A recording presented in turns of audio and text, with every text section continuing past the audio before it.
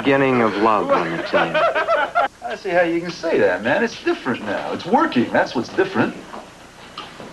McGee, you know what I'm trying to say now. We're in better shape, but God, our morale's better. There's no question about that. Hornung, what do you think? Well, I think I'll learn more football in a month with Lombardi than I ever thought possible. That's right. But it's been a long dry spell, I'll tell you that. Yeah, no more sneaking out at night after curfew, not with these double checks and all. All right, the curfew's tough. I'll give you that. But can you name me just one man on this squad who at least doesn't respect it? Oh, what I really miss is the scotch.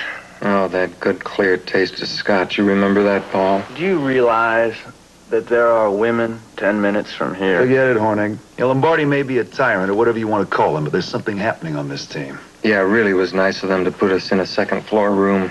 Yeah, with the window that sticks. Not even a drain pipe. Oh, come on, I don't start all that stuff. Oh, what's the matter? You went out for recreation 12 times last year. Well, it's different now. It's not fair to him. And no matter what else, he's fair to us now. Don't forget that. We can restrain ourselves. Another half hour, Max? Yeah, like Fuzzy says, we want to be fair. It wouldn't be fair to wake any of our sleeping teammates, would it, Paul? Say nothing of our sleeping coaches. Everything all right, man? Fine, Coach. Oh, hey. Good, good.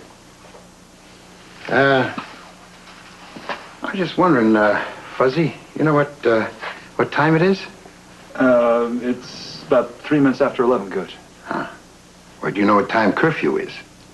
Oh, it's at 11. Then why aren't you in bed? Well, Coach, I am in bed. No, you're not. You're sitting on the side of the bed. Now, sitting on the side is not being in bed. That'll cost you $50. Oh, and another 25 for having the light on. Night, fellas. Yeah, he sure is fair. I'll say that for him.